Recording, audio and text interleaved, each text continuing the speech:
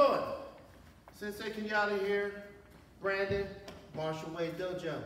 Right there, I was just standing on my own, minding my business, and wound up getting attacked and went into a technique called Sumi, otoshi, omote. Okay, this is where it's a corner drop throw, and I throw him forward, which is the omote part of the technique. So what happens, okay? The punch comes to the face, I get out of the way, I keep the arm going around, little motorcycle grip here. I attack the underside of the arm here, stepping in the right side, and he goes home for lunch, okay?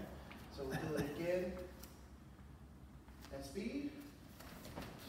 There, keep it more balanced, up! And that, my friends, is Sumi, otoshi, omote. Come on in and get some.